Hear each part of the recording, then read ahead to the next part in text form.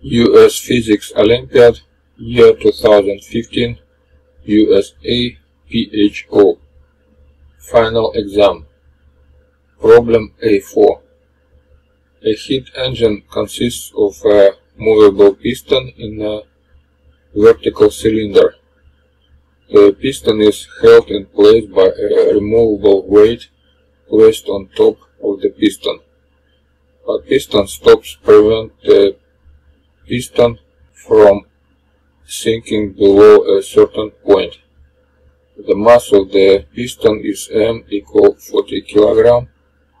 The cross-sectional area of the piston is 100 square centimeters, and the weight placed on the piston has a mass of 120 kg. Assume that the piston around the cylinder and the piston is a vacuum, so you don't need to worry about external atmospheric pressure. At point A, the cylinder volume V0 is completely filled with liquid water at a temperature 320 kelvins and the pressure P minimum. That would be just sufficient to leave the piston alone, except the piston has the additional weight placed on top. Heat energy is added to the water by placing the entire cylinder in a hot bath.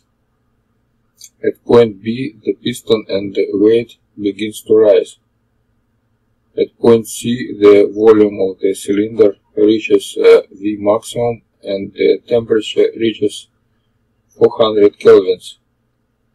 The heat source is removed. The piston stops rising and is locked in place. Heat energy is now removed from the water by placing the entire cylinder in a cold bath. At point D, the pressure in the cylinder returns to P minimum. The added weight is removed. The piston is unlocked and begins to move down. The cylinder volume returns to V0. The cylinder is removed from the cold bath.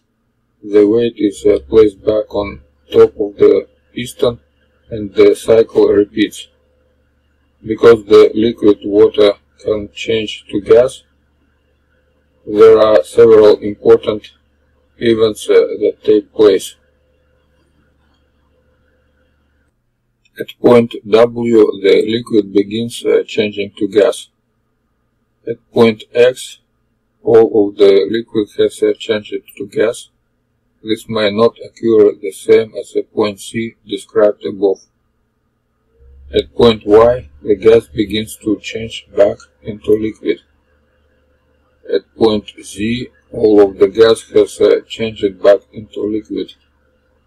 When in the liquid state, you need to know that for water kept at a constant volume, a change in temperature delta T is related to change in pressure delta P, according to delta P approximately equal 10 power 6 Pascal per Kelvin multiplied by delta T.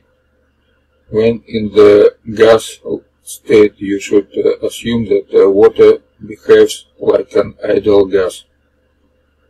Of relevance to this question is the pressure-temperature phase plot for water, showing the regions where water exists in liquid form or gaseous form. The curve shows the coexistence condition, where water can exist simultaneously as gas or liquid. The following graphs should be drawn on the answer sheet provided. Question A. Sketch a PT diagram for this cycle on the answer sheet. The coexistence curve for the liquid-gas state is shown. Clearly and accurately label the locations of point B through D and W through Z on this cycle. Question B. Sketch a PV diagram for this cycle on the answer sheet. You should estimate a reasonable value for V maximum. Note the scale is logarithmic. Clearly and accurately label the locations of points B through D on this cycle.